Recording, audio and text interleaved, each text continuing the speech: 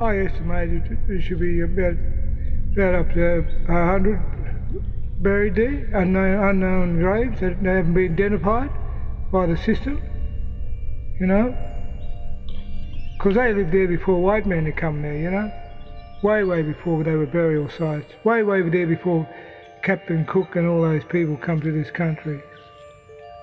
And they could have been covered over and never been identified in those areas. I'm 19 years old and I'm not.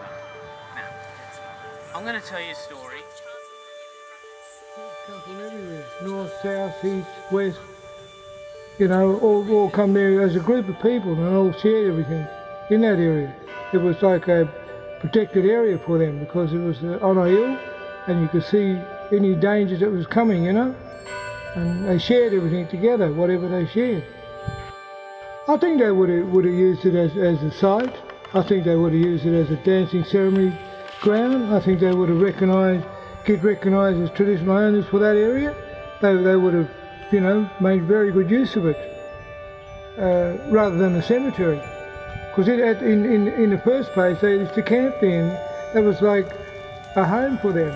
They had somewhere to stay in that area because it was significant and it was safe and well protected for them and others that camped with them from other areas all over the state.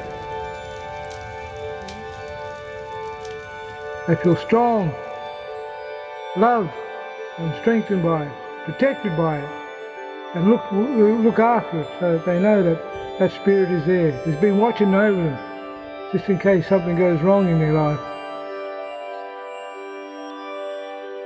If he's got his homeland, he should be buried back in his homeland.